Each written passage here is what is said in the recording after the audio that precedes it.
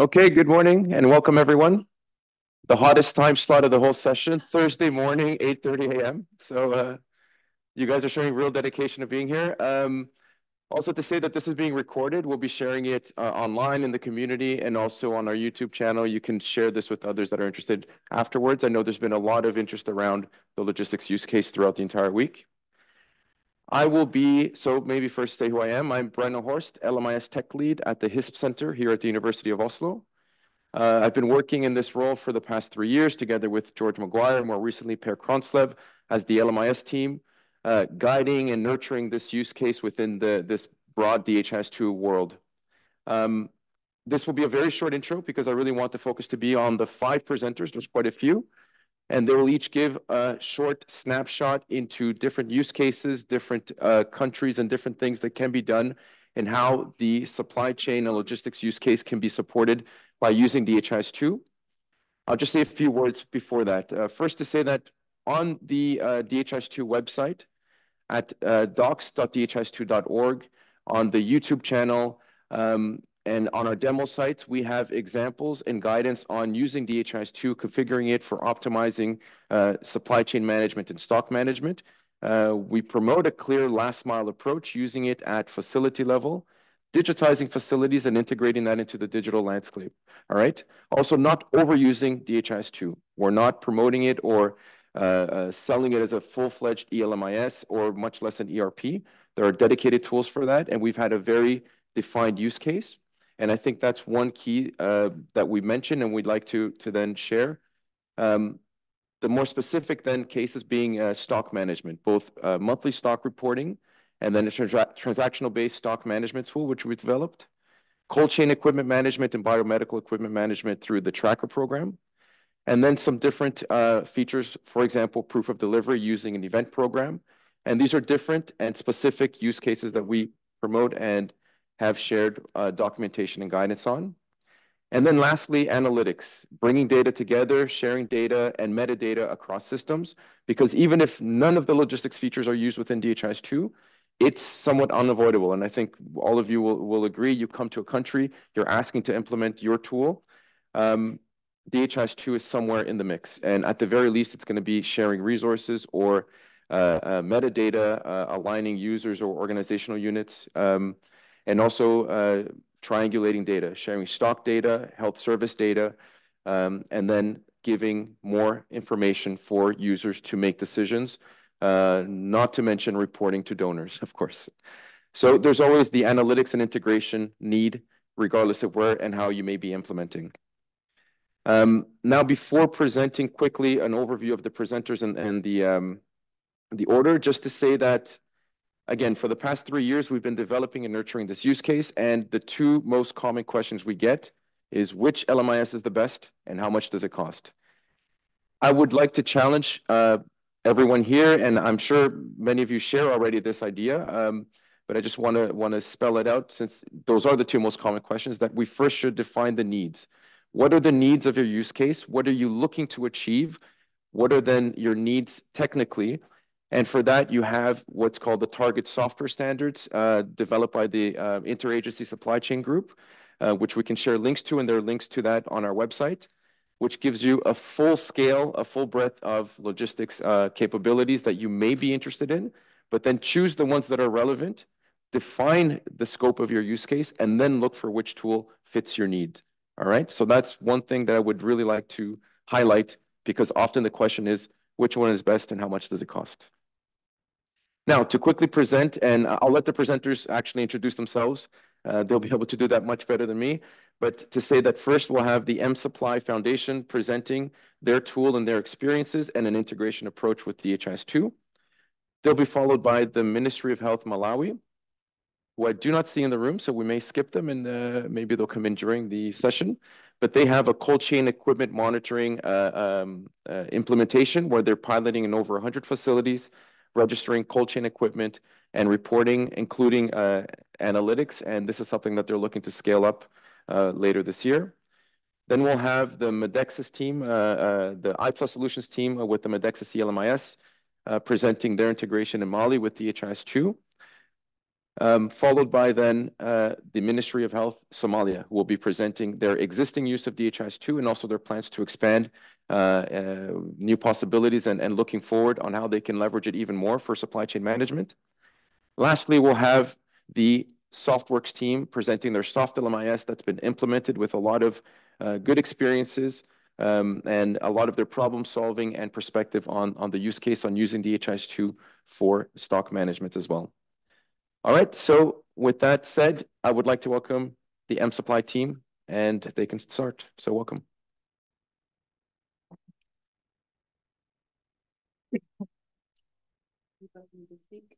We will both be speaking.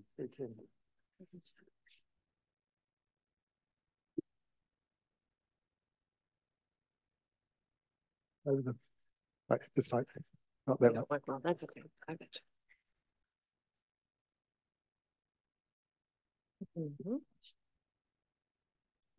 Nothing. I have not done that. Is this working? Yeah. Great, thank you. Good morning, everybody. You want to share from here? Yes, please.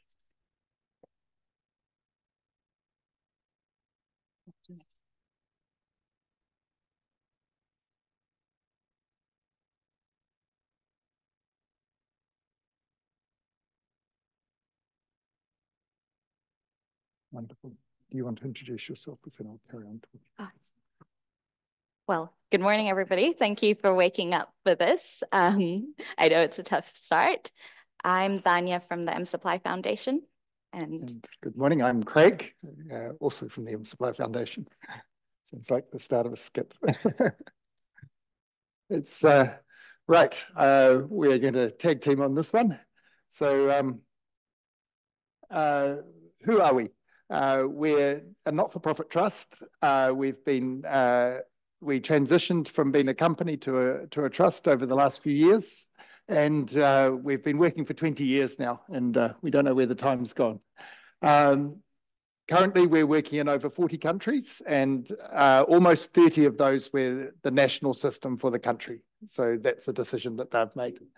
And part of our transition to a trust is moving all our software over to being open source. That sounds so easy when you say it. It's a big job. We're maybe just over halfway through the process, and we are hoping to finish that in the next couple of years. At the moment, if you implement M-Supply, you'll get 90-something% of your sites will be open source software. And lastly, I looked it up. I changed it from over 10 years to almost 10 years. September 2014 was when we started to integrate with DHIS2. So we're almost at the 10 years point. So that's where we're spread. A lot of our countries in the Pacific, but increasingly in Africa and several in Southeast Asia as well. So we have teams in Cote d'Ivoire and Nigeria, and we also have most development offices in Nepal and New Zealand, and a few staff spread around other parts of the world as well. There's 4 things that we focus on. The first one, excuse me, is working out with a country what you need. So that's maybe the most important thing.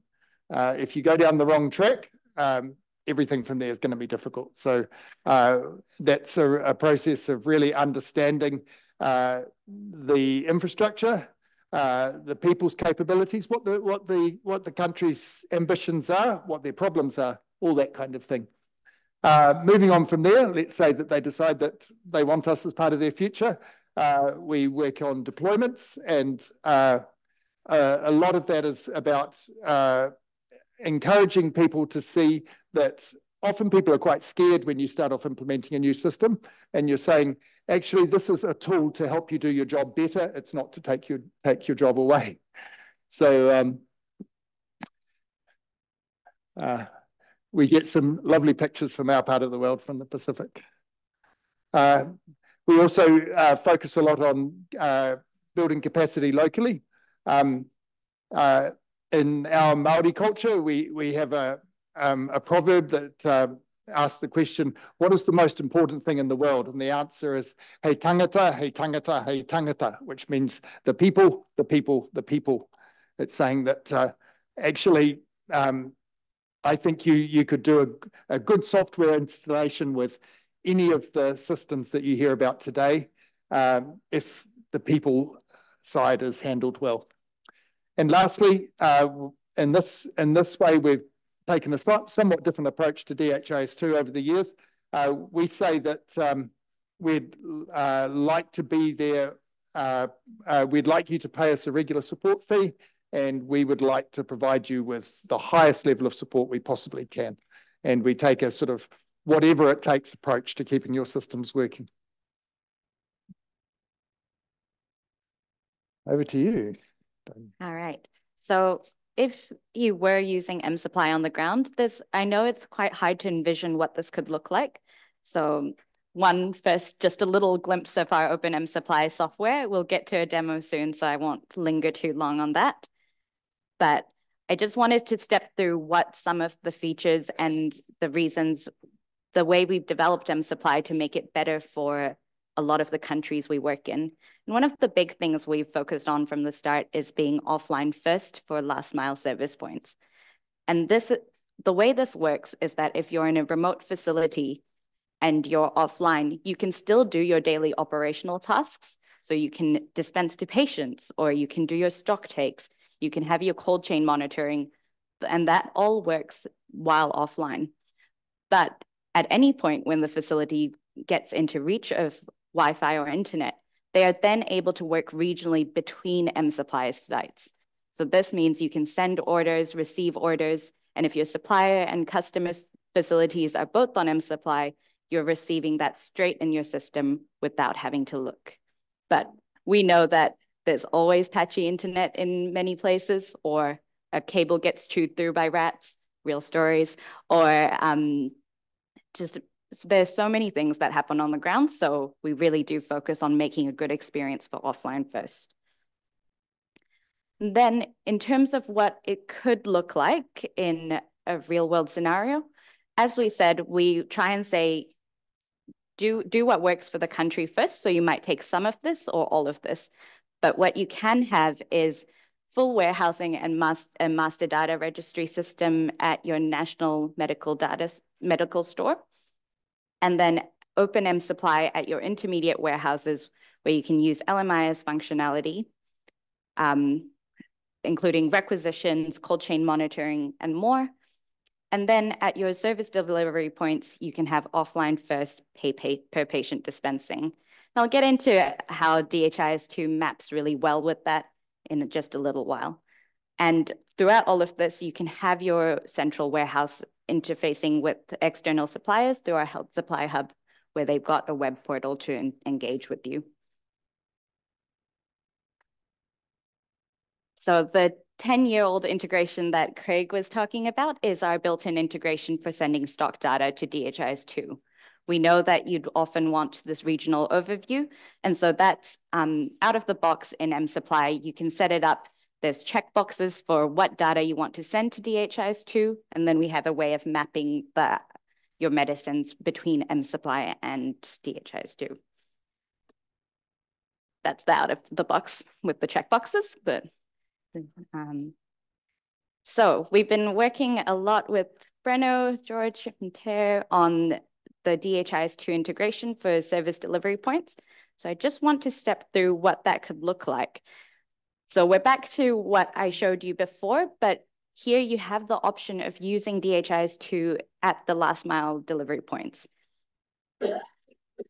And we think, again, that choosing what to implement at your service delivery points, whether it be MSupply, DHIS2, or another system, really comes down to some key questions, such as what is already being used at the service delivery point? Are they using a paper-based system? Are they using DHIS2 capture or something else entirely? And then next, are you interested in tracking batch and expiry at these points? Is that important to you, or is that extra added complexity that isn't needed? The other one is, how many users do we need for each service delivery point? And so if you're already using DHIS2 for HMIS at your service delivery point, it's going well, and you have one staff member at that service delivery point who already knows DHIS2 and doesn't need the complexity of learning a new system or needing to track batch and expiry dates, then we think it's a really great idea to use DHIS2 at your service delivery points. But I'll go into what that would actually look like. So we've worked a bit on this integration, and so you would have M-Supply at the central warehouse and DHIS2 at your last mile facility. In that case, the person at the last mile facility would be doing their daily transactional operations on DHIS2, and then it would send a monthly stock report to M-Supply once a month. From that, M-Supply calculates the stock needed for each DHIS2 facility. It then sends that shipment info back to DHIS2 to the Capture app. This then means that the person at the facility can check that the information provided to them is correct once they receive the shipment. And then if it's wrong, they'd have to call back to the central warehouse and check. Oh, I have doubled up, but we've got a nice summary of that. So, and then at that point, once they've confirmed that what they've received is correct, the user confirms that the shipment has arrived, and M-Supply will update the stock on your DHIS2 Capture logistics management module. So your stock would be updated. So that's a little bit of what it would look like. And for you to get a sense of what that looks like through, everything's a little bit mixed up. We'll just go through, but I'll give you a little sense of what Open M-Supply looks like. So here is the login screen for Open M-Supply. Currently, I'm doing it on a web browser, but you can use an Android app or a desktop app to be offline, and all of that is the same user interface. So someone working on a tablet can move and expand into a desktop app if needed without that extra training. So I'll log on, and in a nice alignment with DHIS2, we also have the nice custom themes, so you can swap in your flag. We've got South Sudan here today, and change the colors if needed. This is where you start off in Open M-Supply. You come to a dashboard which has information for the role you're doing. So you can look at things like, do I have expiring stock? Do I have shipments that I'm waiting to ship? And it all links through to take you through. But I'm not aware of time, so I'm just going to take you through a few quick features. Say I'm currently in a district store and I'm making an order to my central warehouse. I can go here and create what we call an internal order, because my district store is also using M-Supply. I'm choosing my supplier, and then I can add from a selected list of medicines what I want to order. So I'm ordering all my essential medicines today. And the nice thing here is because you've done all of your transactional work on M-Supply, this system knows what some of your target consumption or what your general consumption is. You can see your consumption history. And from that, M-Supply, particularly if you've been using it for a while, is able to calculate what you might need for the next few while. So you can look here and see your target months of stock that you would have available versus your stock on hand. I am massively overstocked. So normally I wouldn't be ordering anything, but I can do that and order through. I can also just purely go through and use the suggested quantities from M-Supply, because as I said, I'm massively overstocked. It won't suggest much. But this will then go through directly to, let me just do that, confirm sent. And usually I wouldn't be able to do this, but since I'm on a demo server, I can go straight to my central warehouse and see that I've received an order from my district store. So that, but I ordered nothing. We'll just skip through that. Because of this, because M-Supply is used at both sites, it means that when I as the customer, I'm waiting impatiently to see whether the supplier has received my stock, I can actually see at what point in their process they are. I can see whether they've allocated stock to my order or actually shipped it off. We get a lot of stories of people just constantly calling up supplying stores, asking whether their stock is on hand. We hope this kind of helps the warehouses feel a little bit less stressed. So that's one short feature. I think what I will do is just show you, I'll just show you our cold chain functionality and then pass it over.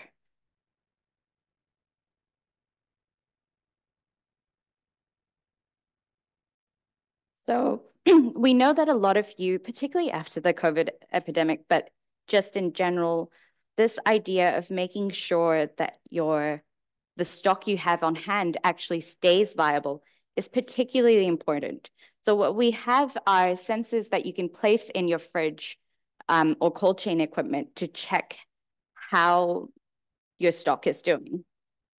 So here what I have is my sensors, which have been placed in a fridge. And all of my data is in 2023.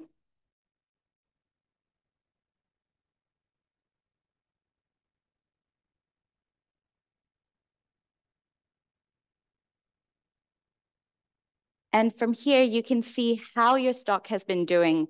And the nice thing is that because this temperature monitoring is connected to your stock, you know what stock has been affected by any temperature breaches, and you have this tracking online. We also have a notification system, so if it does go over top, you can see that. We do also have tracking of the cold chain equipment itself, so you can look through your assets. But I think I want to save time for everyone else, and I'm going to pass it really quickly back to Craig, and we are 2 slides. Nearly finished. Thanks, Tammy. Hopefully where you end up with is that, excuse me, that you find a system that fits what your country needs. And that's our end game. We say we're a medicines availability organisation. We're not a software supply organisation. So that's where we're trying to head. And lastly, what we find most countries are wanting is, for a start, visibility of their stock. So ability and more than their stock, their transactions, and ideally one place where you can see everything. We all agree that DHIS2 shouldn't be the place you see every last bit of stock data. It should have management summaries, and MSupply's dashboards or your LMAS dashboards should be where you find that detailed data. Secondly, cost savings. We think you shouldn't be installing software unless there's a positive cost benefit. We think a well-designed system can save you several multiples of what it costs you through improved procurement and reduced wastage. So actually, it's costing a lot of countries money by not installing a good system or not running a system well. And lastly, at the end, we're trying to improve healthcare. We want people who need treatment for conditions to turn up at a health centre and be able to get the treatment they need. And I know we all want the same thing. Thank you for listening. Thank you.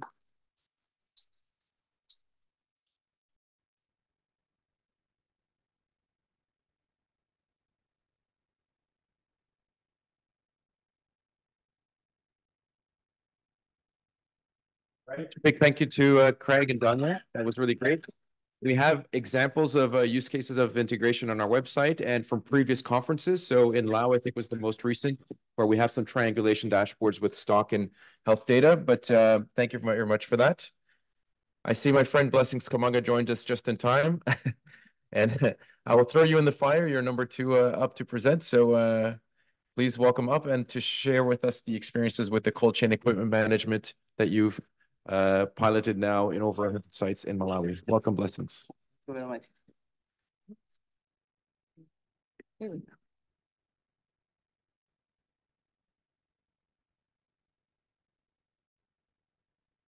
Can you speak so I can hear?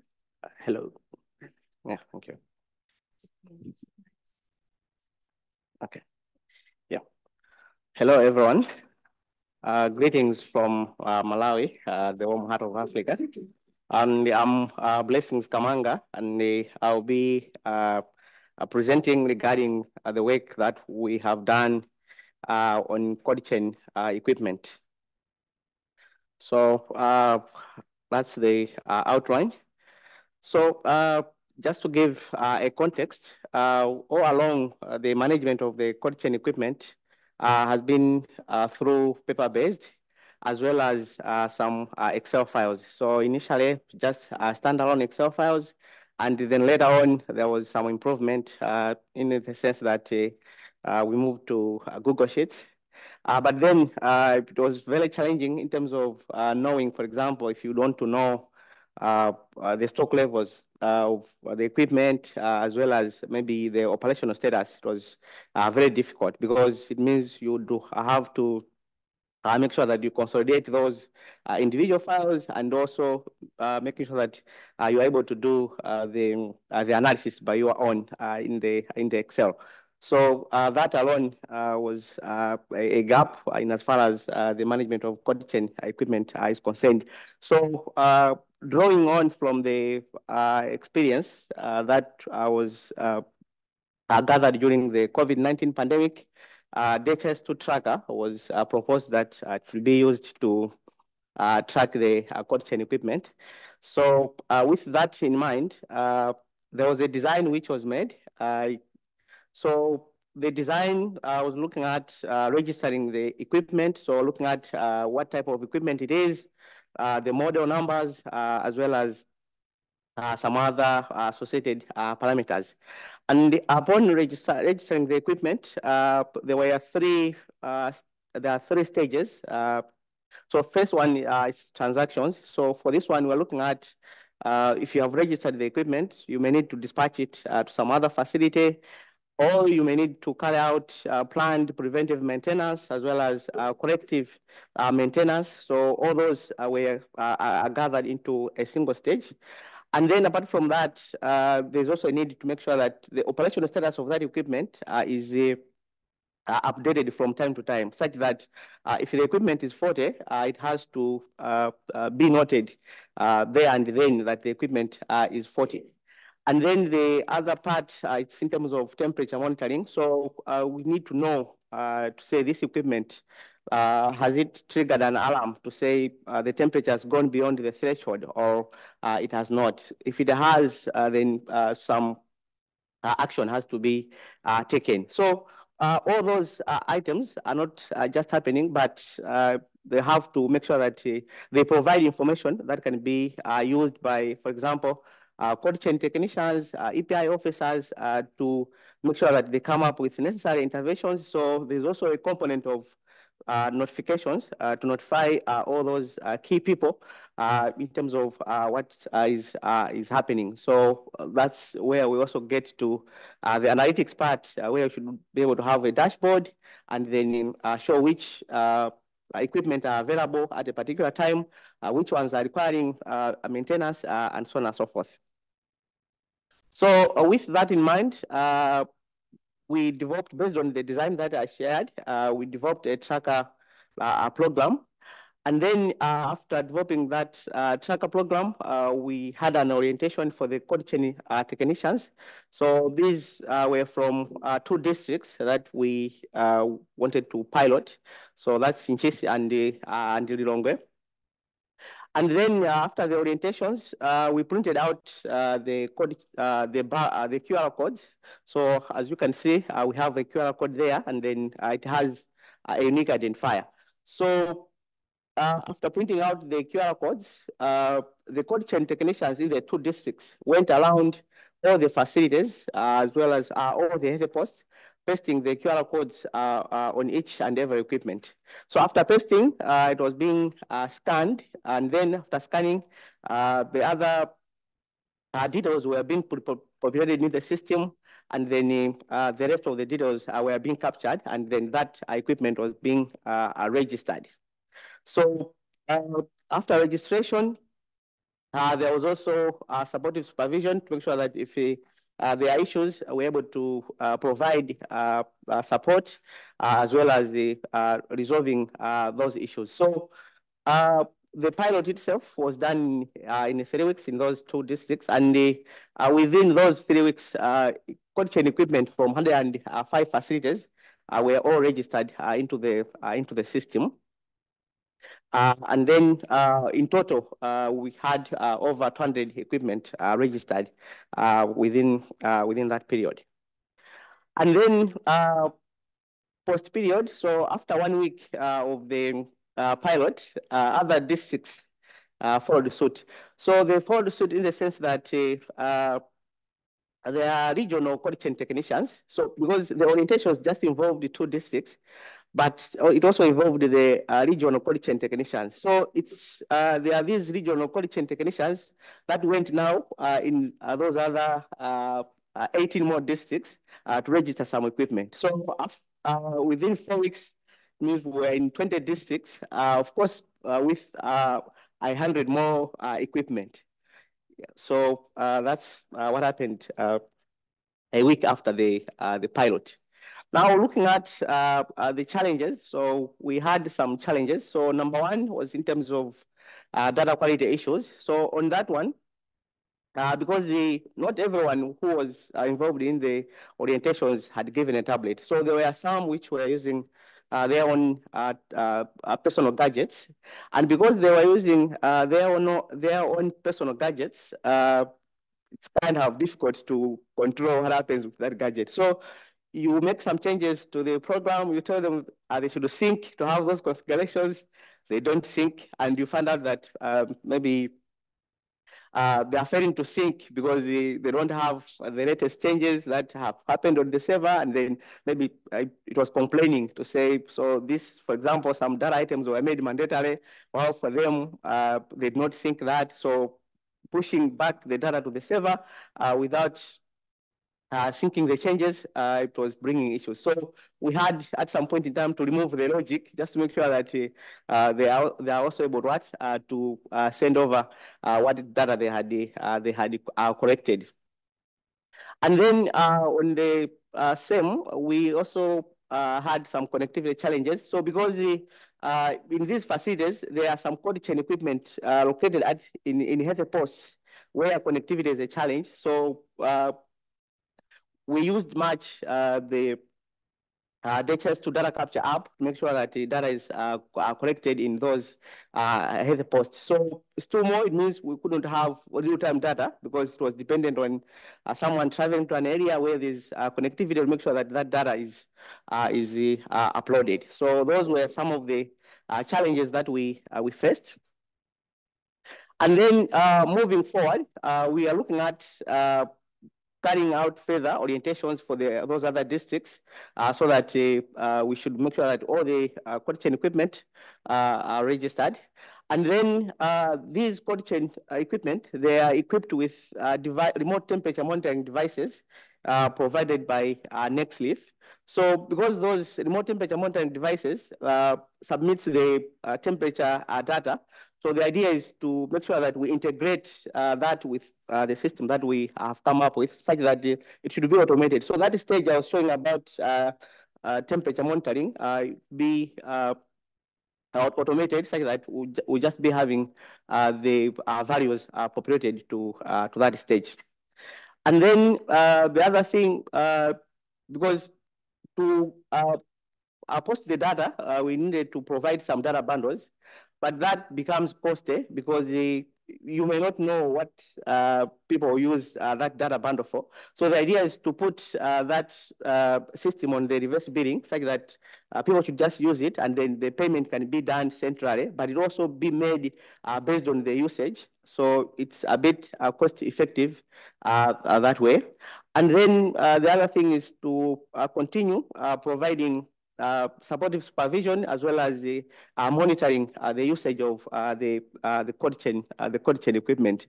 And then in the long run, we are looking at much as we have covered the cold chain equipment, but there are also some other equipment within the health sector. So we are looking at expanding it to have some sort of a physical asset management system. Okay, now that's a sample dashboard. Okay. Oh, I should go live? Okay.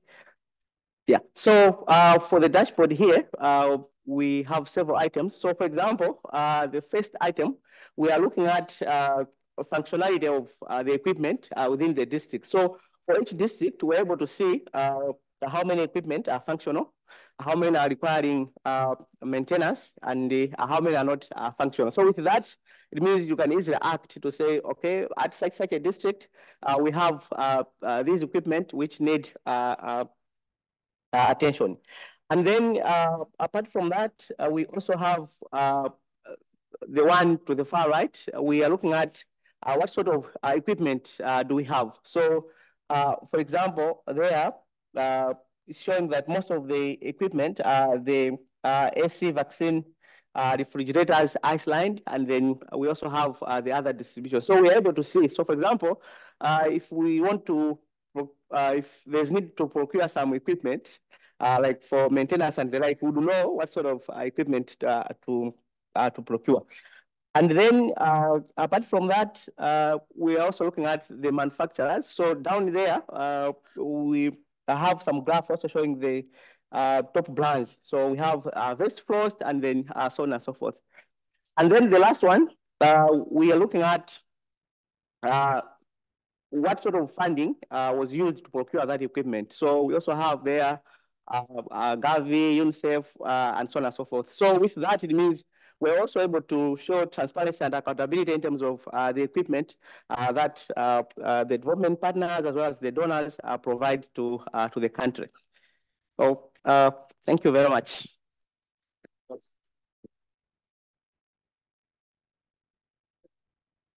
Thank you very much. Blessings, Kamanga. One thing just that I want to highlight, this was done with entirely native DHIS2 features. So this is not any custom app, custom development. We weren't expecting even to have this as part of the conference, but Blessings messaged me some weeks back and I jumped out of my chair and said, really, you got this far? And then he told me about the districts just taking it on without being part of the pilot. So great work, Blessings, and we look forward to the continuation. Moving on to now Kim from I+ Solutions and the Medexus ELMIS, who will share about the Mali update on the Mali integration and use case. Welcome, Kim.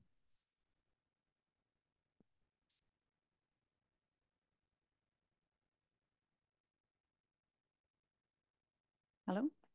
Yeah, great. Morning, everyone. Okay, great.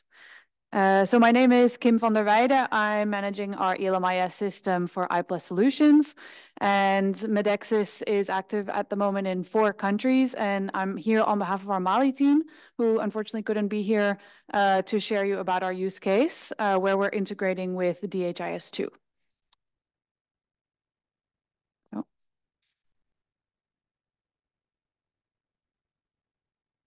Okay, great. It's the next one. Oh, okay. Okay, great. That one. Not this one, no.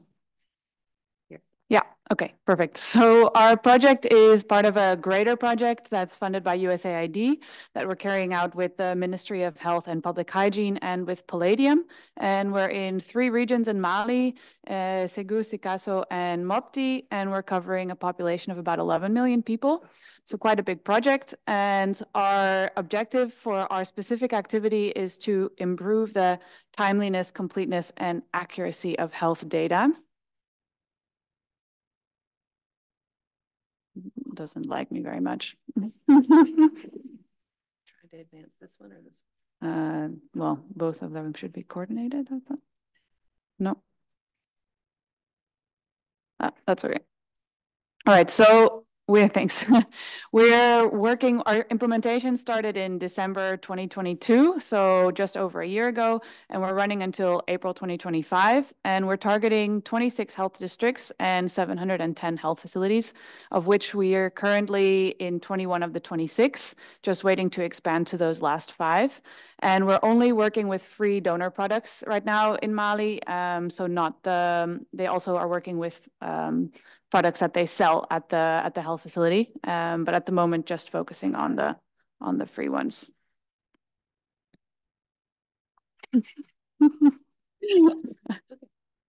Which slide do you? This one, yeah. Really not wanting to show this for us today, but so this is this was the health supply chain when we started our project. So we were working with, or Mali was working with, a parallel system, which I think a lot of you can relate to. So the health facilities, which are referred to as CSCOMs, they're actually association-owned health facilities. They were reporting on DHIS2, their stock and consumption data. This was being displayed in the system OSP Santé for the MOH and donors to visualize the data. But then they were doing their product ordering on a paper-based system, which they were then sending to the district dispatching depots, which I'll refer to as DRCs, and then they were getting the monthly shipment.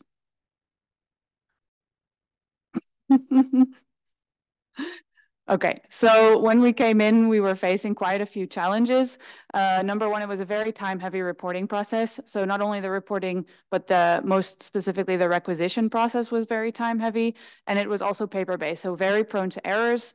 Really required a lot of work from our health workers and health facility staff, and there was also a very long replenishment lead time because of this.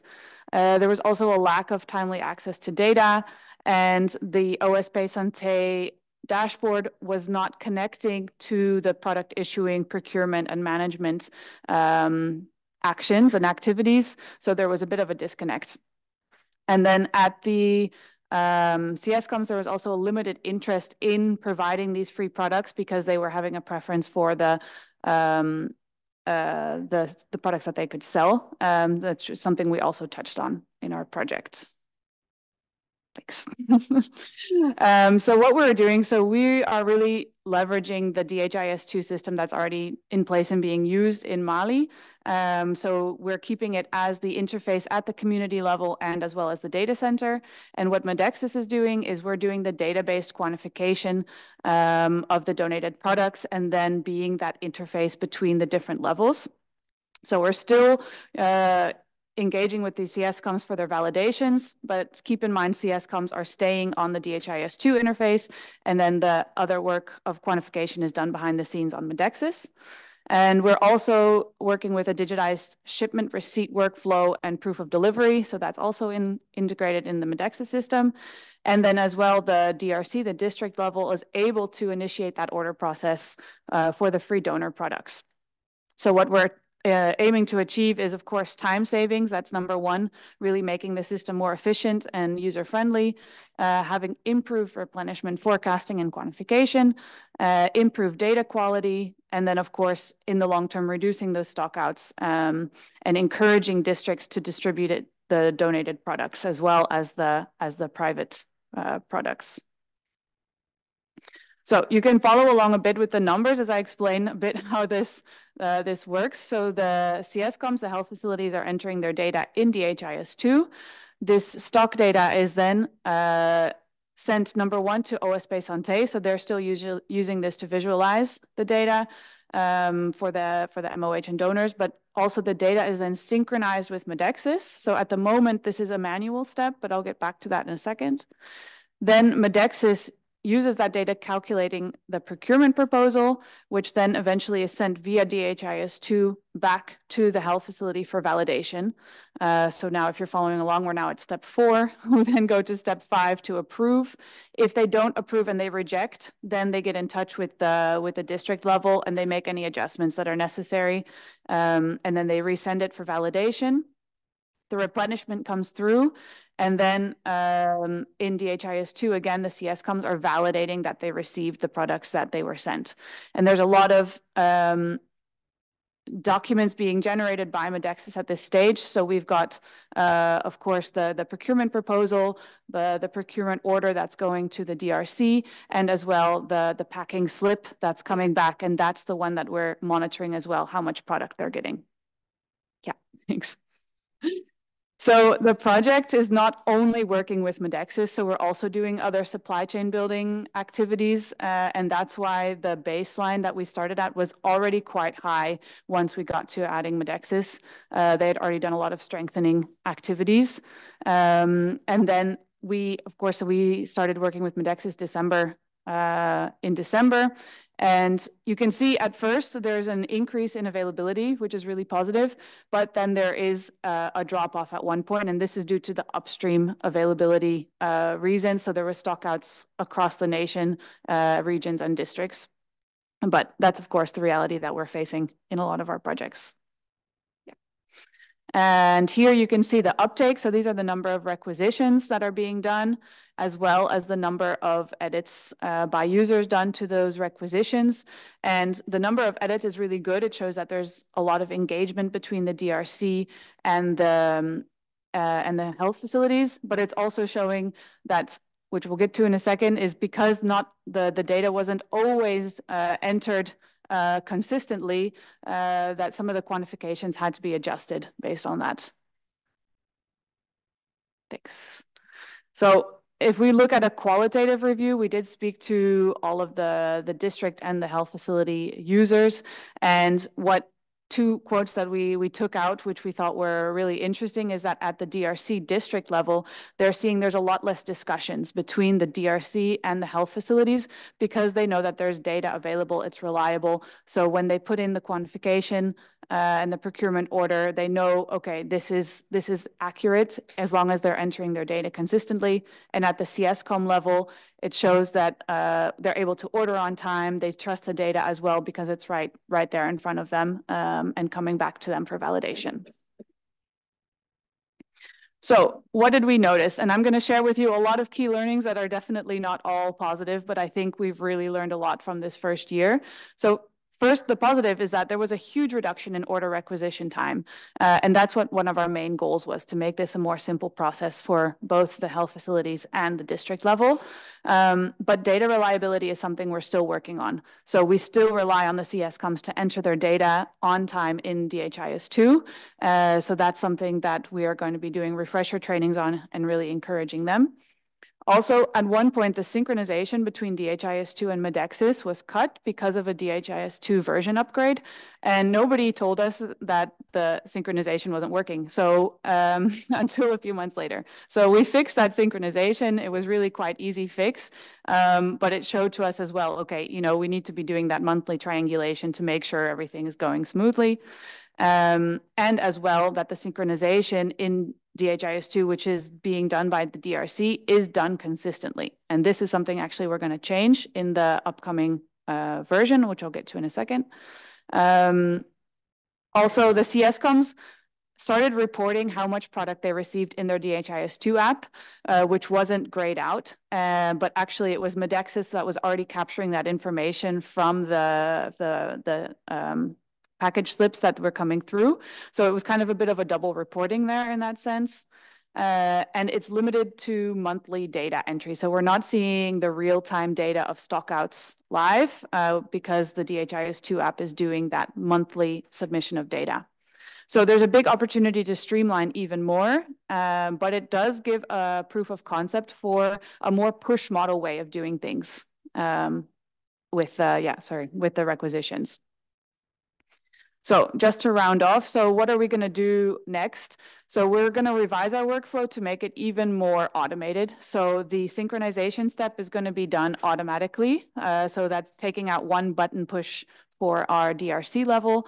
And also the requisition, the order is also going to be automated. So that's also going to be an even stronger push system.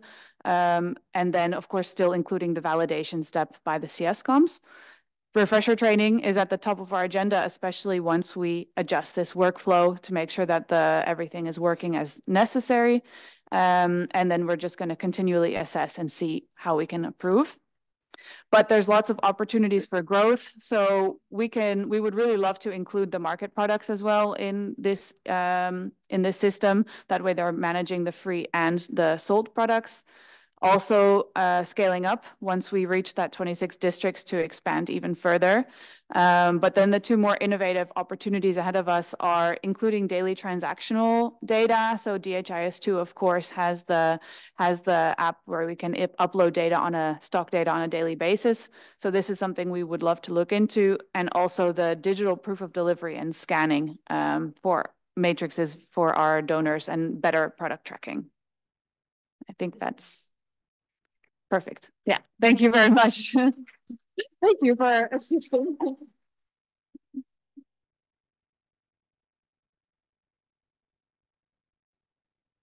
All right. Thank you to Kim for the presentation, and thank you to Ellen for the support. To highlight one thing, a great example of close work between the iPlus Solutions team and DHIS CLMIS, and then the implementers of DHIS2 and also the HISP team, HISP WCA and HISP Mali, have been very closely involved, and really that aspect that I mentioned in the beginning of understanding the landscape, defining needs, and then finding the right solution. All right, without further ado, Dr. Mohammed Hersi from Ministry of Health Somalia will then present their existing use case, but also future plans in Somalia. So welcome.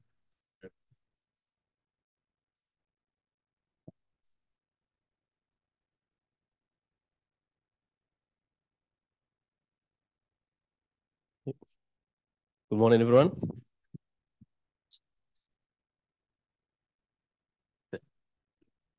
Thank you very much. Good morning, everyone, again. I'm presenting the DHIS2 logistics that has been implemented in Somalia, but also I'm also looking into the way forward and where we're going from there. So Minister of Health Somalia has implemented DHIS2, but also the LMIS as well through the DHIS2 with the support of HISP, Tanzania, University of Oslo, and UNICEF as a technical and funding support. The process that we have taken to implement this was engagement with the relevant stakeholders, our partners and donors, and also Ministry of Health, government at different levels. The logistics management information system is basically mainly covers the medical products that are used in the public facilities in Somalia. And it's part of the supply chain management system that has also an important function of the strengthening of the health system in the country. The rationale that we have come across to use or integrate the DHIS2 with the LMIS was that when we implemented DHIS2 in Somalia, the HMIS was the main focus. So the data that was captured was mainly the morbidity data. There was also at that time, the resources that we had was very limited, and it was not easy to also implement both morbidity data as well as logistics data at the same time. And the issues that we have in Somalia is also the logistics data has a challenge in terms of availability, in terms of quality as well. And those were the challenges that we had, including the lack of comparability. When you don't have logistics data as well as morbidity data together, it's going to be difficult to analyze and identify the challenges that you have and where you are in your logistics management system. The logistics data that we currently capture in the DHIS2 in Somalia mainly includes summary forms that's captured and reported in monthly summary forms, mainly 2 forms, and it's captured at the national level. And there are around 263 different products that are reported on a monthly basis by the different facilities. And these are the indicators that are captured within these monthly reporting tools. When it comes to the product categories, it captures and encompasses almost all the programs that we have in the country, including essential medicines, ART supplies, malaria, TB, nutrition supplies, immunization, family planning, and others. So these shows actually how our current logistics management information system using DHIS2 is already capturing good amount of information for the country. But where are we going now from the using the DHIS2 in Somalia? And we have a plan to move to a full-fledged ELMIS system. And when we say full-fledged, it's a system that actually captures and responds to all the requirements in the logistics management information system. And what we're looking for actually is a system that is integrated with the DHIS2, because we already have DHIS2 implemented in Somalia since 2016. We need a system that addresses existing gaps that we have in the programs, in the commodities, in the warehouses. The current logistics data that is reported does not include the warehouses, does not include cold chains. It is only limited to the health facilities. So the cold chain information, logistics information, the warehouses, which are currently not captured, we need also that to be included in the new system that we're going to move to.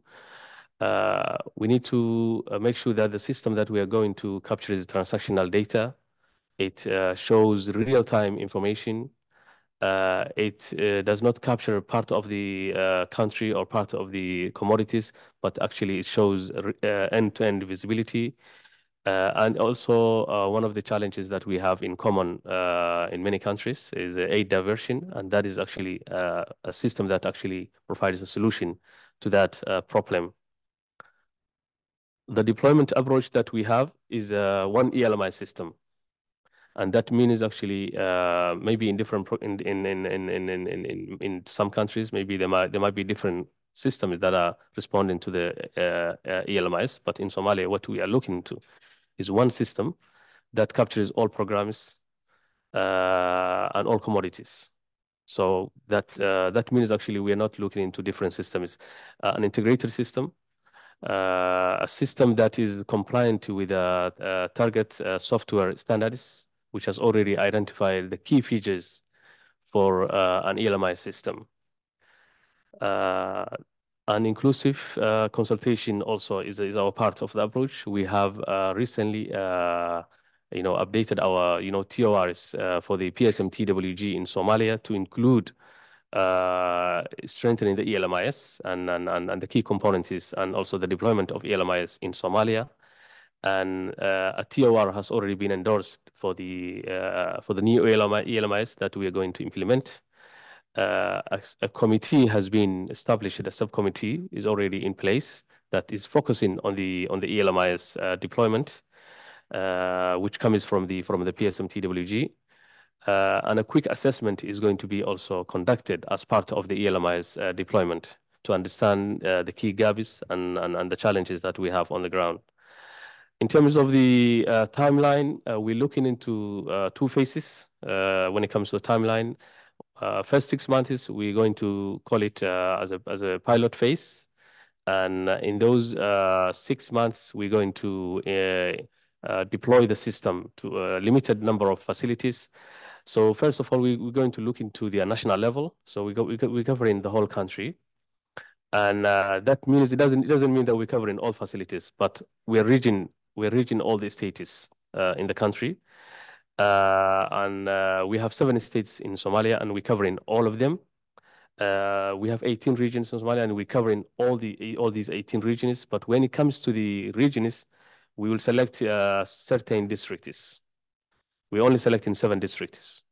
And these 7 districts are where the capital cities of these capital cities of each state, to make sure that we don't have a challenge related to connectivity, related to safety and those kind of things, and easy implementation and accessibility.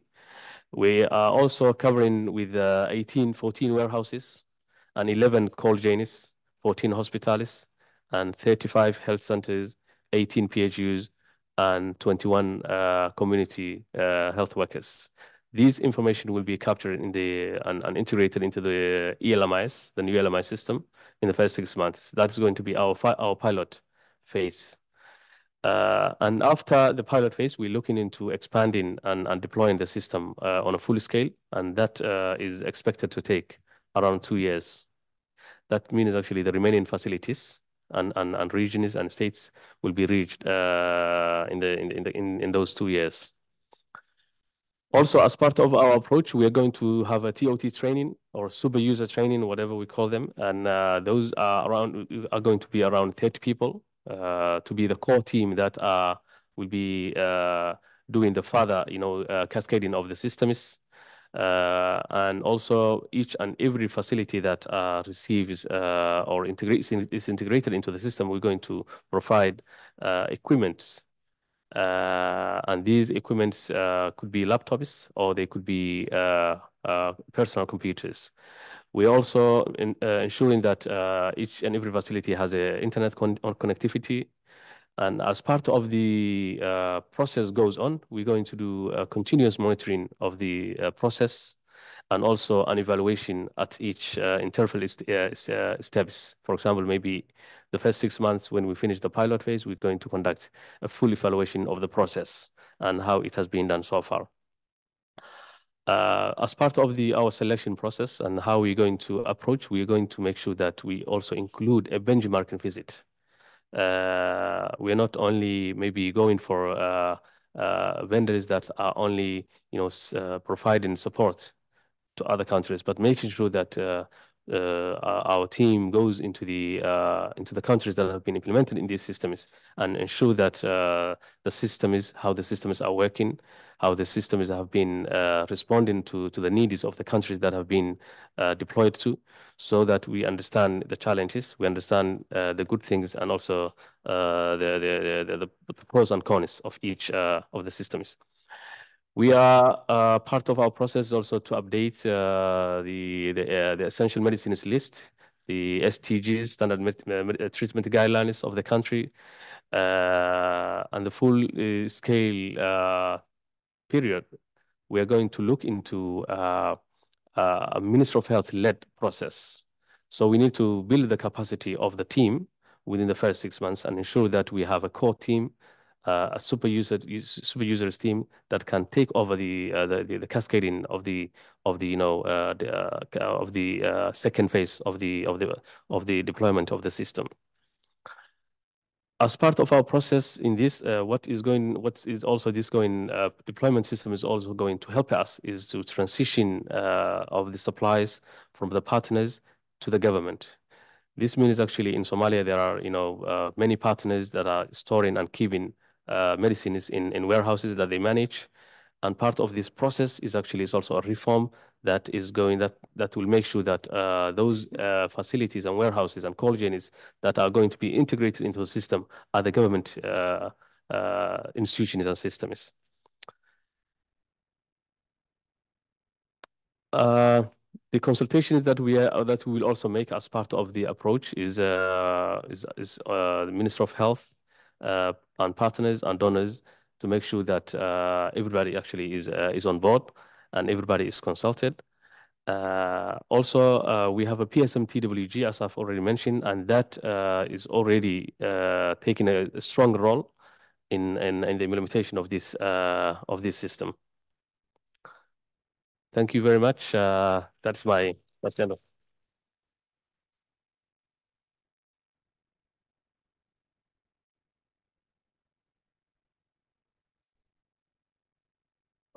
Thank you, Dr. Mohammed Hersi. Definitely not lacking in ambition, big projects and big plans ahead.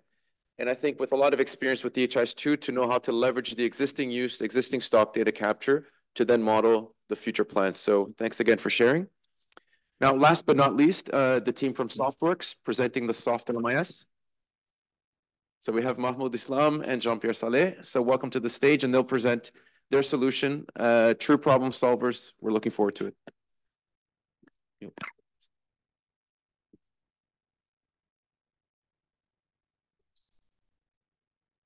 This way? Oh, sorry. Oh, it's opposite. Oh, okay. Do I have to press anything or it's fine? No. No, it's great. You can hear him? You can hear me? Yeah. Okay, great, thanks. Good morning, everyone. We are from Softworks. My name is Mahmoudul Islam. I am the managing director and technical lead. I have here with me Mr. Jean-Pierre Saleh. Can you introduce, please? So then I'll start. Yeah, can you introduce so that, yeah, we can start. Hi, I'm Jean-Pierre Saleh, and I'm the pharmaceutical system advisor with Softworks. So I will start the presentation. I will, and we will do it together. A few slides for me and a few slides for Mr. Saleh. So, first a little, about Softworks. We were established in 2007, and we are having a team of 22 now.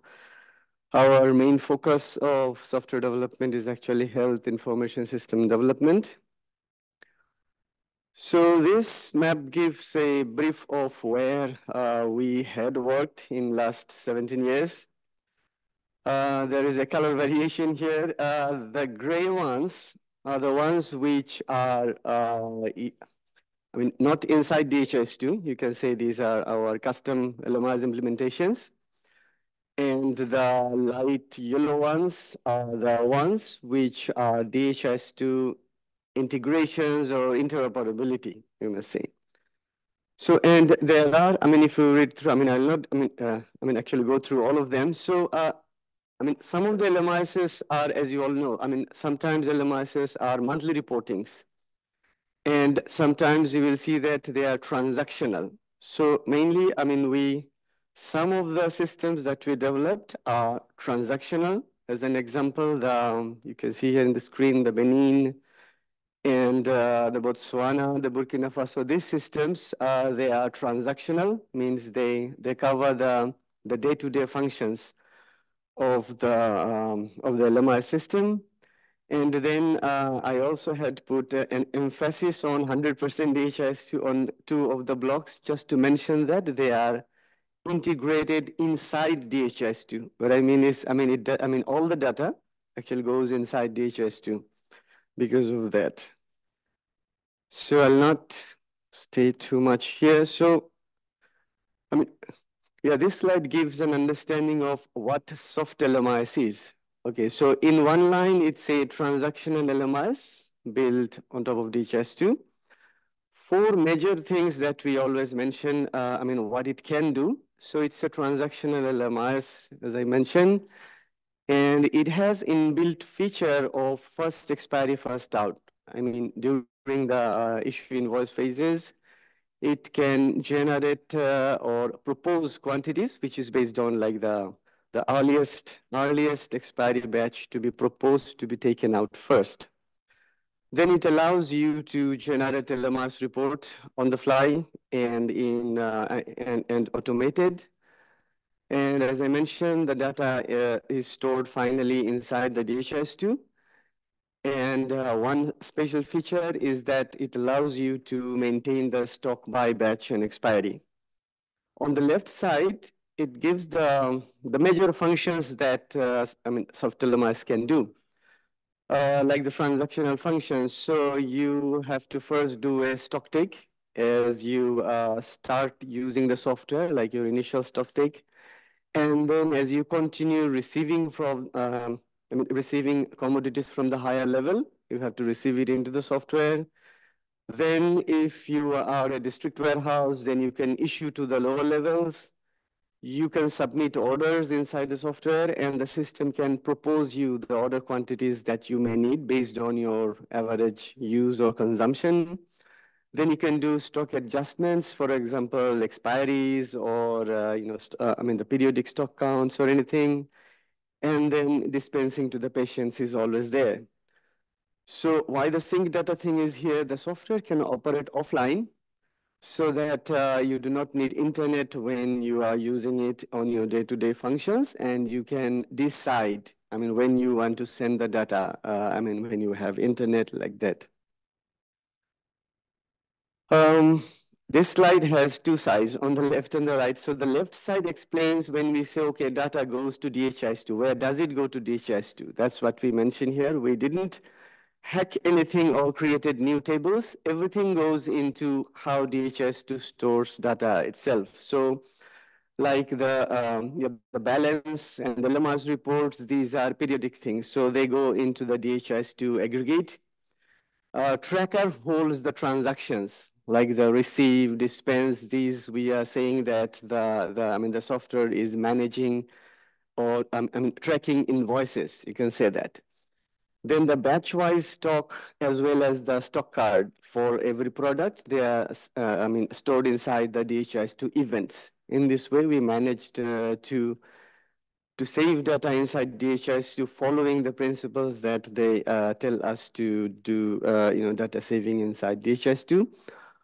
On the right side, we mention what are the technologies that we have used to develop the things. So we have a front-end app, means a DHIS2 custom app, which is developed using React. And then we also have a companion Android app, which was developed using the React Native, so that we can do reuse of source code. And there's a middle tier, which is using the Node.js, which actually takes the communication between the DHIS2 and the apps. So this one gives more kind of the connections. So you can see at the top, we have the OR says that we have two ways of entering data. One is there is a DHIS2 custom app, which we developed, and then you have to install it in your DHIS2 platform. And as you see the database, it saves data in the browser's IndexedDB. So even the web-based thing can save data offline, even when you are using it in the browser. Alternately, you can opt to go for an Android app, which has the exact same functionality, but it saves data in the local space of the Android app in the SQLite database. As and when you have internet, you can push data through the Node.js service middle tier towards the DHIS2. So data goes and comes back to and from DHIS2 using the middle tier itself. We are going to the second phase, but I will,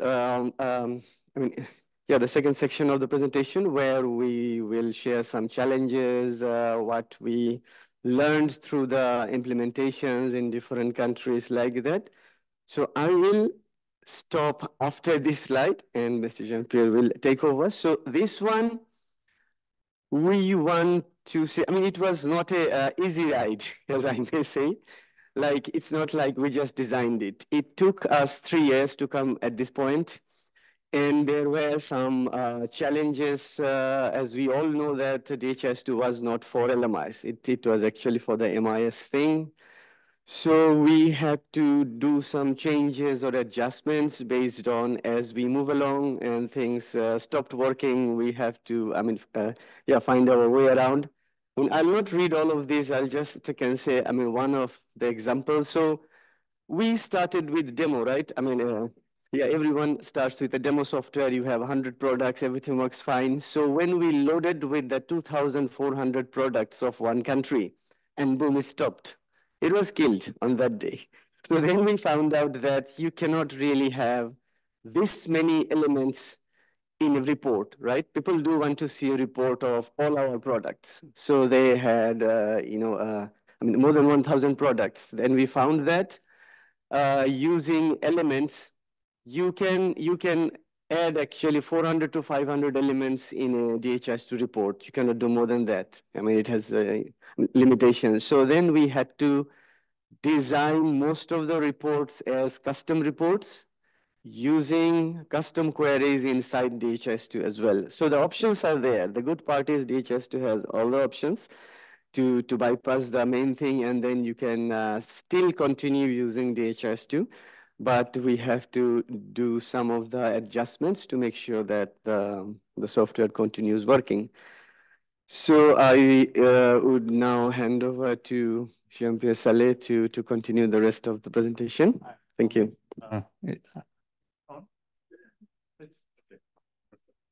Okay, so morning. Good morning. So now I'm just going to show you briefly what's, maybe I'm not, now I'm on. Okay.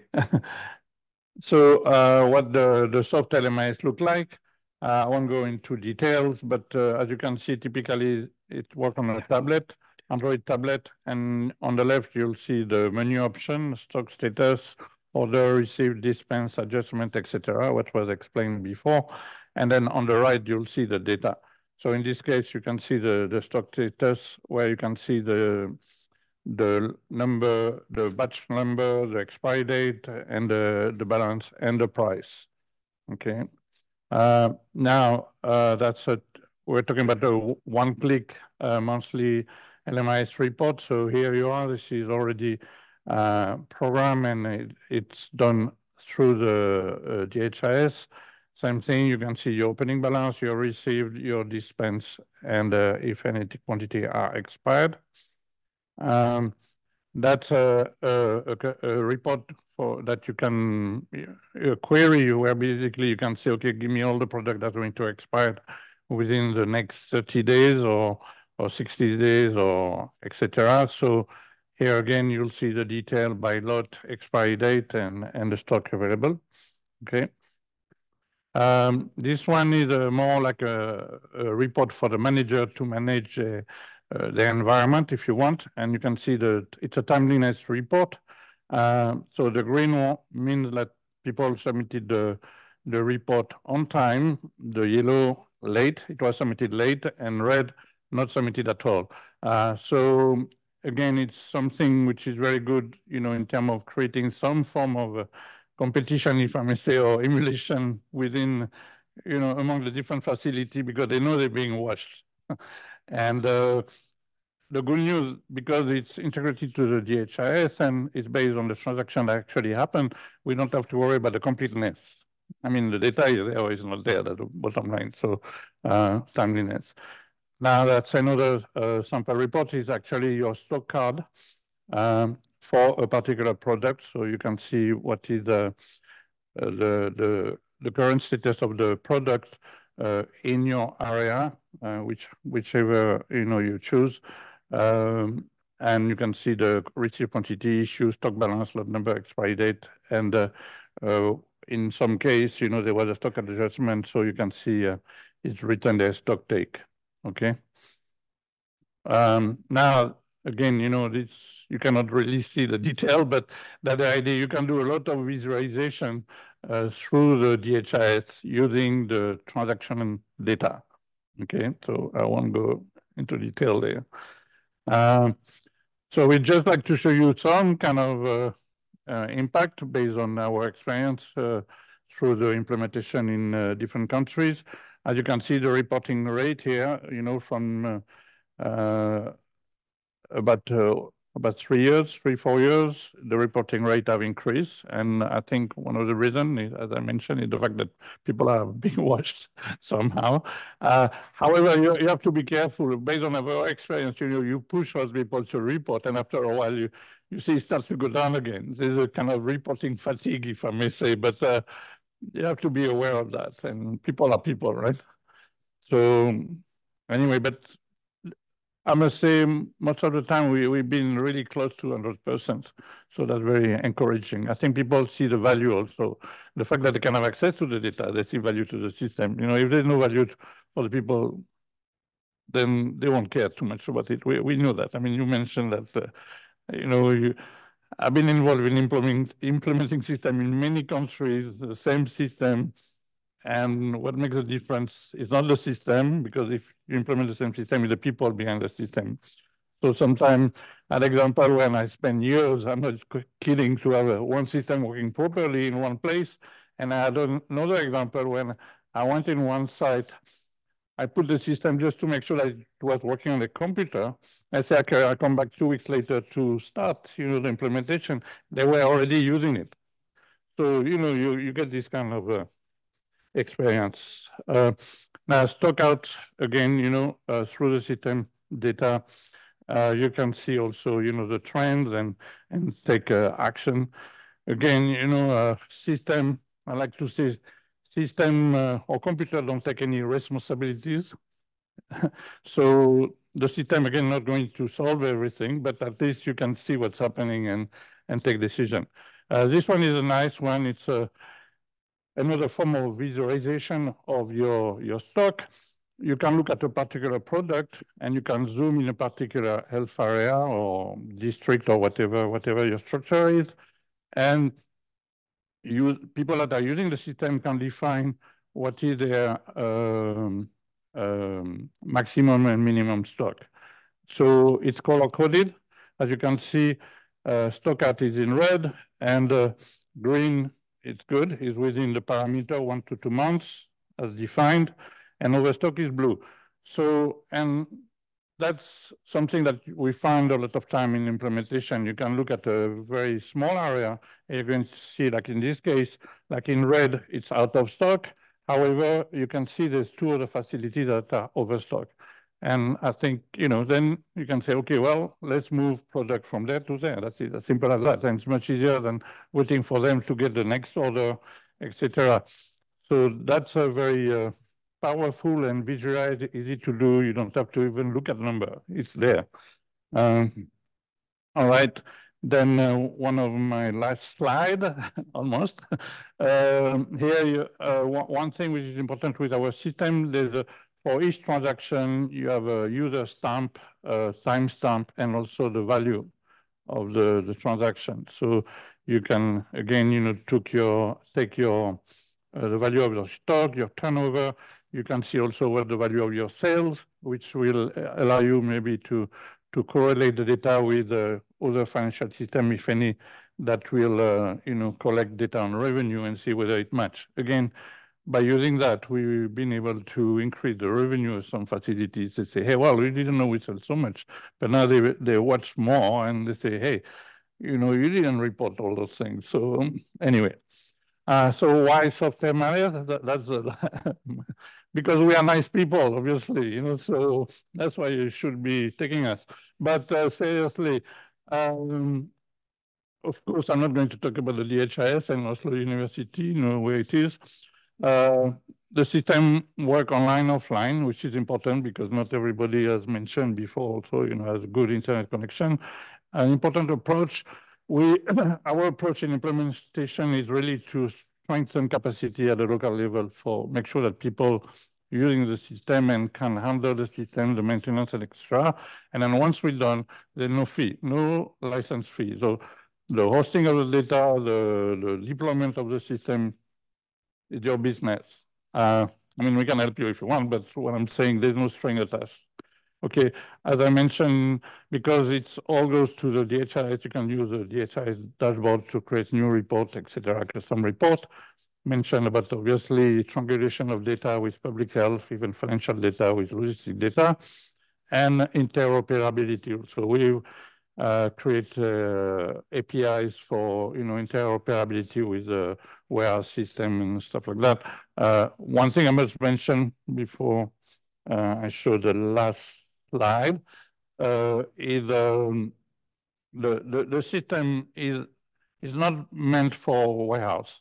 Okay, it's anything below that, I would say. So I want to be clear about that. So, and now we'll show you a quick here video, won't be too long. That summarizes all what I said. Should monitor real-time stock status of the health supply chain tiers.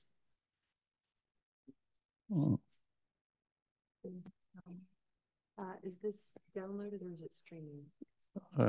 Is it streaming or downloaded? It's streaming.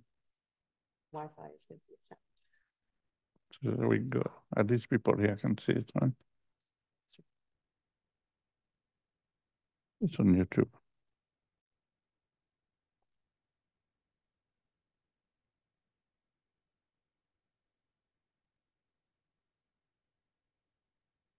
People working here.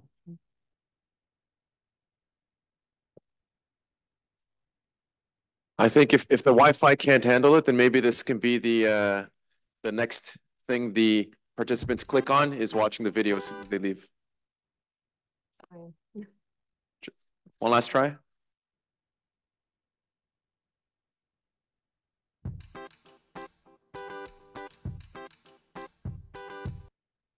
Keep stopping. Okay. Anyway, the good news that we do have a card that we can give you, and there's a video on it. All right. So if you want it. Wish you could monitor real-time stock status of the health supply chain tiers? Okay. The slides are online, so yeah, we can make all that available. So. Big thank you to SoftWorks and SoftLMIS. Thank you. Thank you. Okay, thanks to all of the presenters today. A lot of different use cases and approaches to the LMIS challenges that we have out there. I want to hand the floor directly over to you. Any questions to any of the presenters throughout the day? Any comments for SoftWorks team here now? Maybe I actually have a question for Blessings if I can. You piloted in 2 districts, 18 other districts just took it on themselves. How does that happen? How do they, on their own, start implementing a DHIS2 solution without central support, without your involvement? I'm really curious to know how that happens. Yeah, thank you very much for the question. So one key thing is feedback. So we have some communication channels. So mostly there are these WhatsApp groups where people do communicate. So the other districts we are seeing the positive stories from their colleagues, and they, much as they did not get the formal training, but they were curious to have it done. So that's why they requested the regional quality and technicians to go through and give some just short mentorship so that they can carry on. Yeah, so it's about that feedback as well as coordination at national level.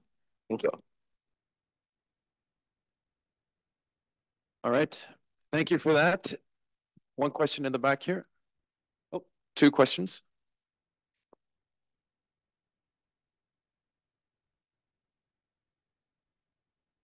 Thank you very much. Good morning, everyone. My name is Abdurrahman. Just a quick question on the cold chain tracking. Does it only have the cold chain equipment and related, or also the vaccine? Are you also tracking the vaccine at the cold chain facilities?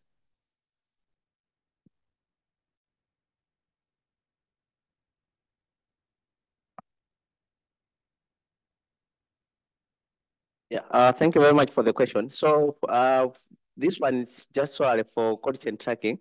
For tracking the vaccines, there is a separate system that we're using. So we're using OpenLMIS. Yeah, thank you.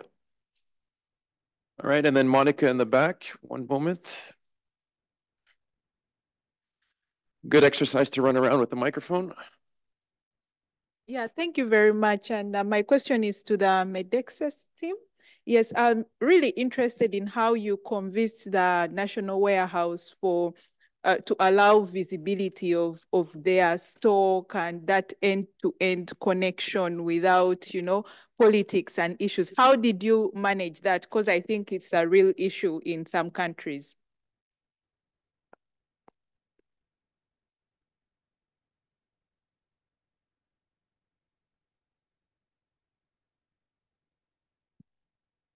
Hi, so we're actually not yet working at the national warehouse, so it's only reaching up to the district level. Yeah, and they are quite open about working together, but not yet the national, but hopefully in the future.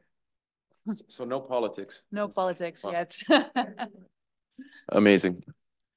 Any other comments or no?